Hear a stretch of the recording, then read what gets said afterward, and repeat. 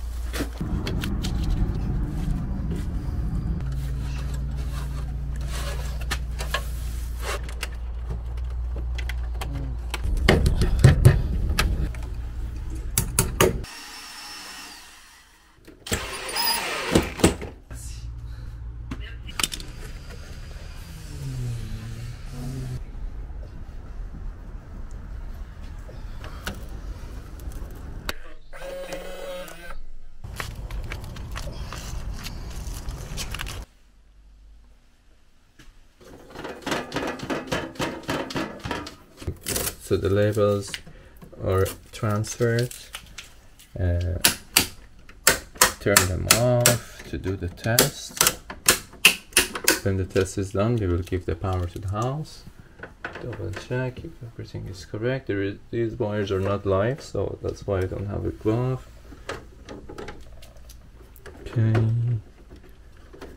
Everything.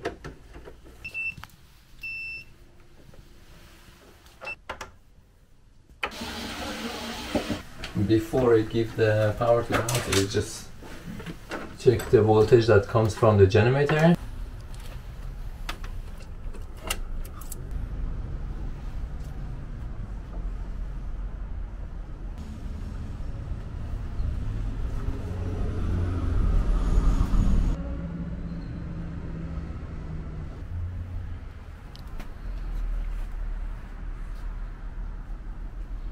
This is a 14 kilowatt air-cooled unit. The maximum amp that it gives to the house is 60 amp. We definitely don't want to go maximum all the time, so we consider 80% consumption,